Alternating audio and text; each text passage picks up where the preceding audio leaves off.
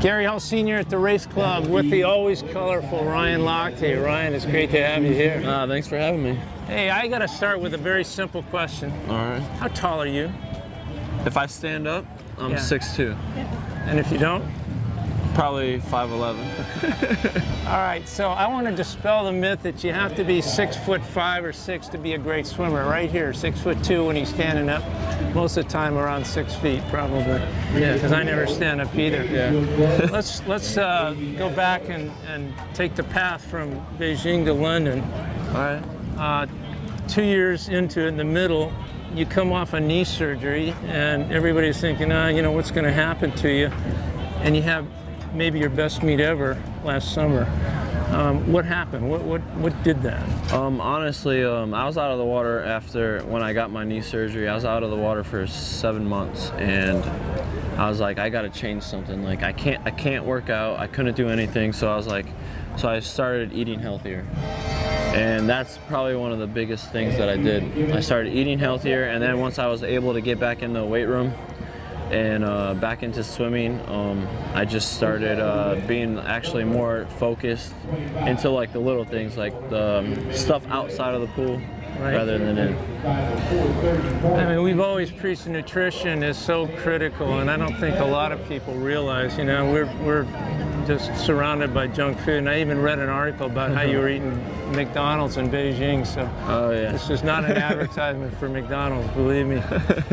So let's now move forward a little bit. Let's talk about London. You've got both IMs, you've got both backs, you've got the 200 free, you got 3 relays, and a legitimate chance to win all of them. I mean, is that what Michael did in Beijing? Was like every star had to be aligned and everything had to go perfect? Does that kind of enter your mind, or you think about it at all, or are you trying? Honestly, I mean, we still have like a year, almost a year and a half out, and I honestly have not thought about the Olympics yet.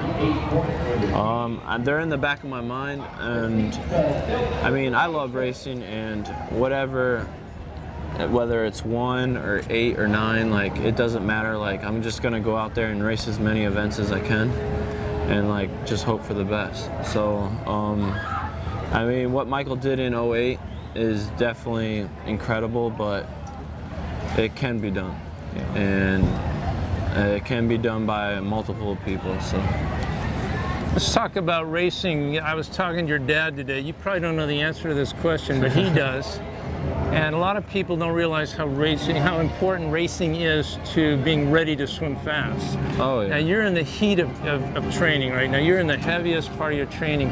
Do you have any idea how many races you've had in the last month? Columbia, Indianapolis, Orlando, Fort Lauderdale. How many races have you done? Do you have any idea? I'm taking a wild guess and saying at least 30.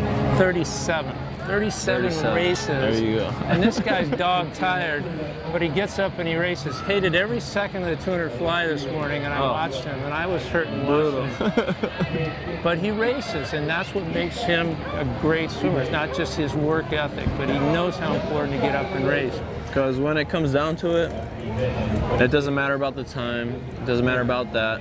All it matters about is racing. So the more racing you do, the better you're off. Well, that is so true. So you got to race. Let's talk about one of your friends, just retired, Aaron Piersol. Yep. It's got to make a little bit of a sigh for you, although you're not afraid of anybody, but Aaron was a great swimmer and a great guy.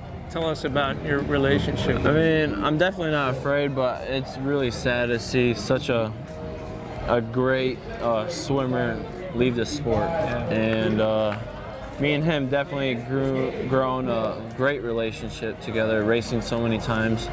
And I mean, he definitely brought something different to the sport, and which, I mean, I'm sure like everyone can say like that's what they love about him. And I mean, he's just a unique guy, and to see him leave is kind of sad, because he will definitely go down as one of the greatest backstrokers ever. Question.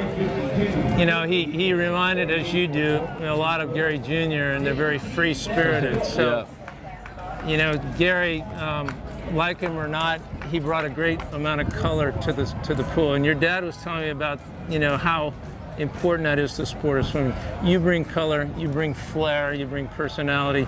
I love the green high tops this summer. I don't know how the fashion line's going, but it's great that you are taking the baton from Aaron, my son, and you're the most colorful and the fastest swimmer out there. So we wish you well. Oh, thank you. It's great to watch. It's fun to watch you swim. You're an inspiration to a lot of people. Thank you.